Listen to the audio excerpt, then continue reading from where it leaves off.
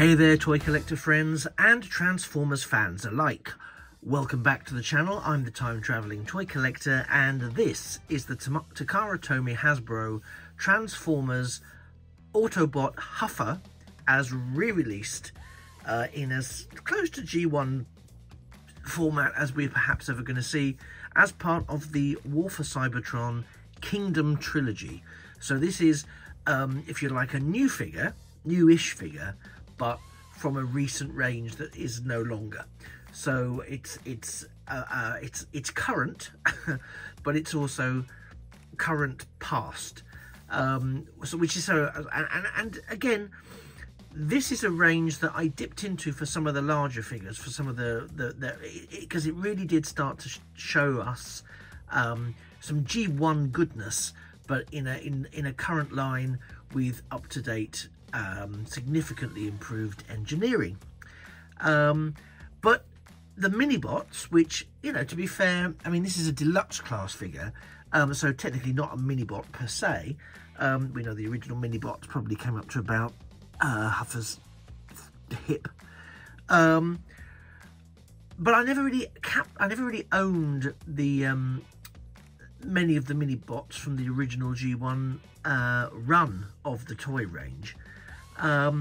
But it was only recently seeing a couple of them at London Film and Comic Con in London that made me go, actually, these are quite decent figures. They're not too bad, especially when you hold them up against some of the Studio Series 86 figures. Now, I know we're starting to see a couple of them bleed into existence. The most obvious example being Brawn, which is going to materialise very shortly, and we may well see more. But I thought, well, actually, I've got Brawn, so he's on pre-order. But what I'm really keen to do is build this aspect of my collection up. So why not start trying to dig out some of these? And some of them were available at London Film and Comic Con, and I was very lucky to pick them up. And Huffer is one such entry into the collection. There are some others which we'll be touching on soon, and to be honest, it's quite nice to be looking at Kingdom War for Cybertron figures from the perspective of them being a bit of a historical collectible now, because when I very first came back into collecting, that was the current range. But now, of course, we're in Legacy and Legacy Evolution, and we've also got Studio Series 86 ploughing on with their quite extensive range, actually. So anyway, without too much further ado, let's have a look at the packaging first of all. This is I'm going to sort of almost leave this here because it's the packaging in and of itself is nothing too exciting to write home about. I'm going to pop Huffer across a little bit. But what we can see here is that beautiful Transformers box art that really is synonymous with collecting Transformers. And if you like Transformers and classic Transformers as much as I do, can I just take a second to say, can you also please like this video while you're about it? If you haven't already, that would be so great. I'll hold a couple of seconds. There you go. Done it? Brilliant. Whilst you're about that, could you also subscribe to the channel? Because so many people watch the videos, but they don't necessarily subscribe to the channel, so they find them through searches or through recommendations by YouTube.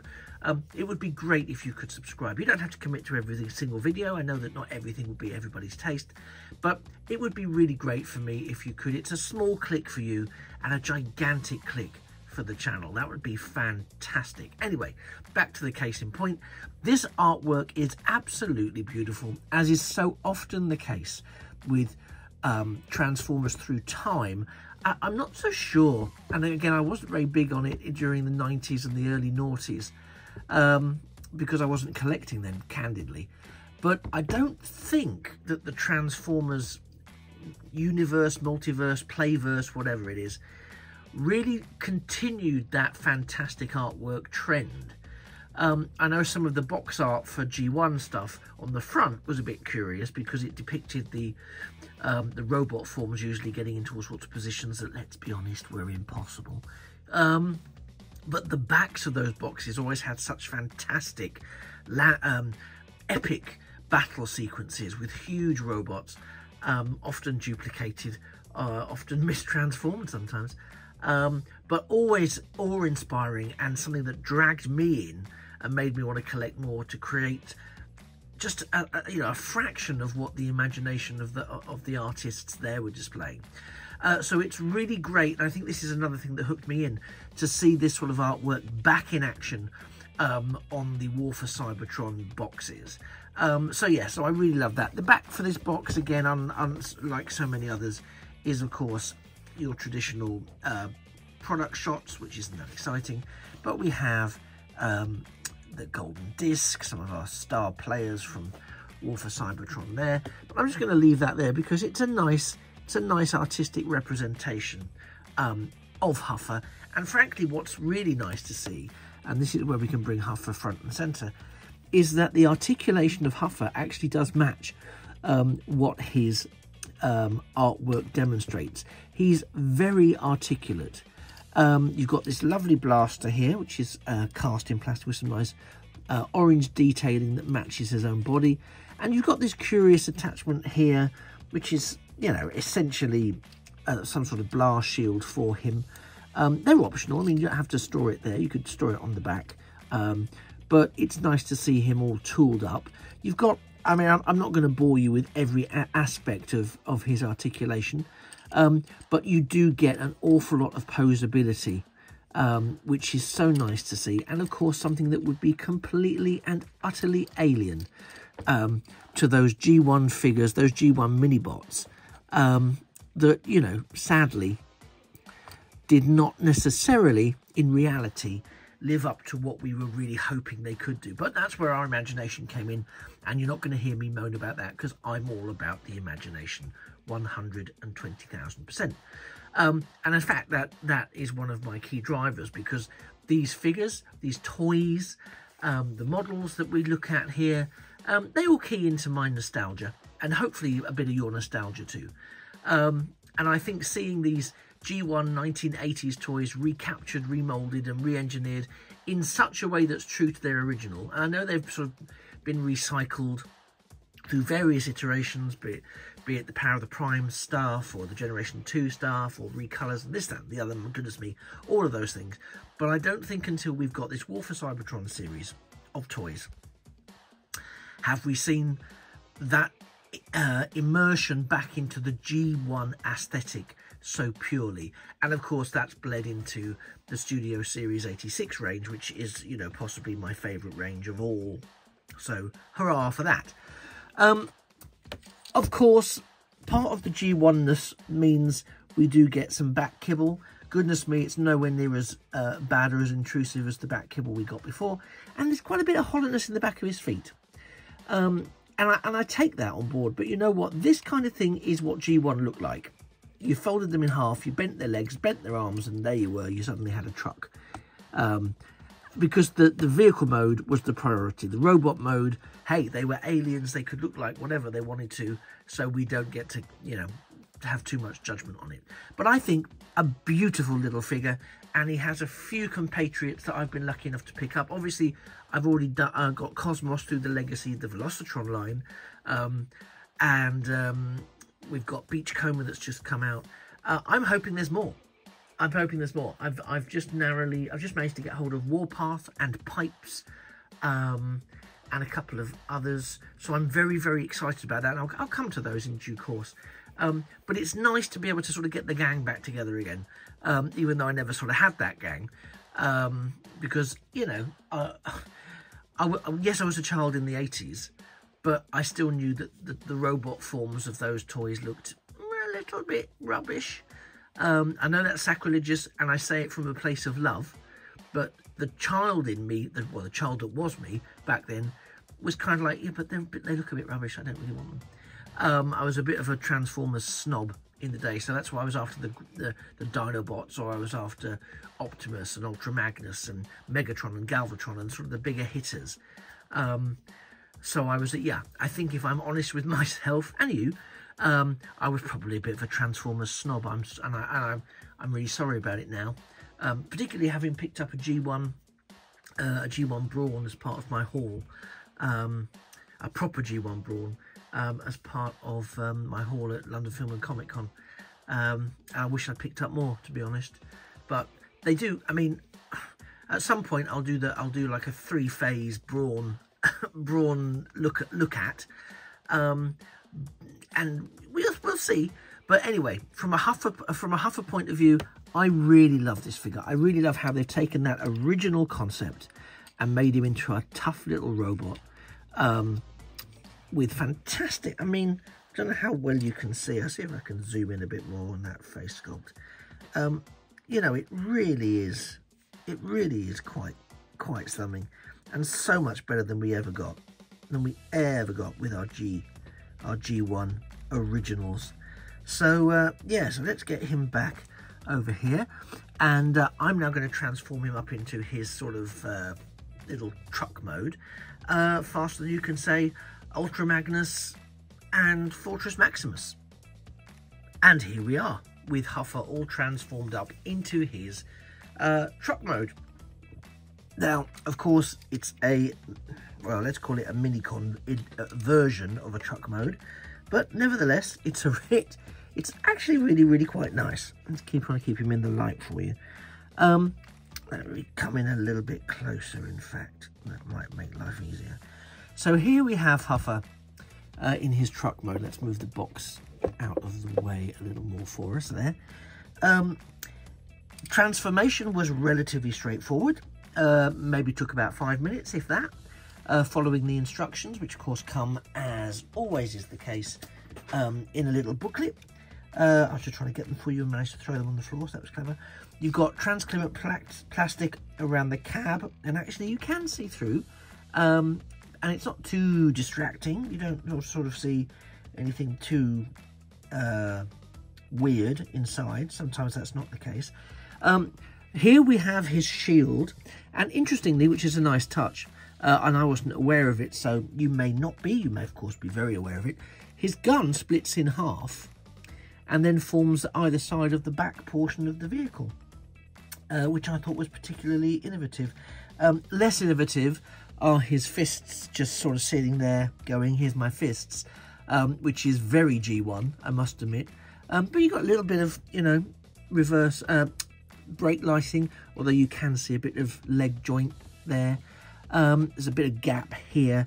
I'm tearing it apart a bit. I don't mean to, because actually, as a little vehicle, it's actually. Oh, sorry. There we go. Let's refocus that slightly for you there. But yeah, as a little vehicle, it's perfectly fine. It's perfectly adequate, and I really like it. And I think once I start getting him alongside the other mini-bots from the Kingdom and similar lines, it's going to be quite the reunion of these characters. And actually, I never had, but they are very reminiscent of their G1 iteration, and therefore of the cartoon iteration, which I think is the key thing, really, because the cartoon is where our imagination was embodied, I think. Yeah, I mean, there's not really any gimmick that to the character, and when we look at Pipes at some point in the future, he's essentially the exact same mould with some minor retooling and turning of parts around and obviously repainting. But I really like this. I think it's a really nice little figure. I think it's obviously a million worlds away from the Huffer we had in the 1980s, which is really the only one I'm interested in comparing with on a personal level. So I really like it. I like the way his arms become the exhaust pipes without his arms having to be just pipes and sacrificed as pipes. I think the articulation there is nice. There's some nifty concealed wheels as part of the transformation. I really like it. I think Huffer, it was not something I would have been drawn to as a toy or as a character, perhaps previously, but then seeing some of the other range and the quality of the others in the range, and seeing a couple of them available for really good prices, in my opinion, I thought I'd be a fool not to, and so I did, and I'm very glad that I did, because he really is a very nice recapturing of that G1 aesthetic, as I've already mentioned, but also in his own right he's a very characterful figure. I do think it's a bit of a shame we've got things like that, but there's a part of me that goes, yeah, but that's part of the charm of G1 stuff. Now in this day and age, and certainly as we've moved into the Legacy range and Studio Series 86, that's not something I would hope to be seeing, because as I say, it screams G1, and part of the joy for me of the War for Cybertron trilogy toys, as well as the Legacy stuff and the Studio Series stuff, is that they've addressed the shortcomings of the engineering of the 80s around these sort of figures, and they are now the robot figures we imagined and the vehicle figures we remembered, but elevated to a higher degree of engineering and an overall higher degree of standards. So I'm looking forward to exploring some of these other figures, getting them together and doing some nice collective photos with them. Anyway, maybe you already own Huffer. Maybe Huffer is now something that you're thinking, actually, yeah, I should try and dig out some of these.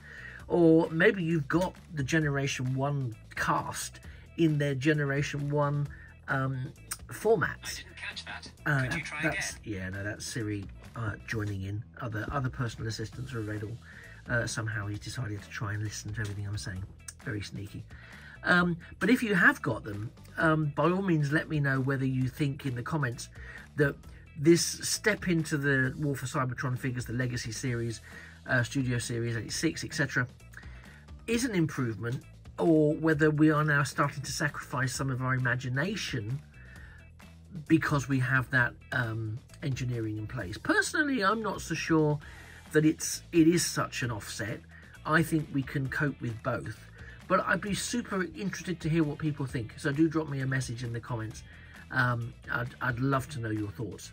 And of course, if this has stirred something within you to start collecting Transformers toys, or you're already collecting Transformers toys, or you've never been particularly interested in collecting Transformers toys and now you've seen this, you're really not interested in collecting Transformers toys, all of those are perfectly great and valid and wonderful.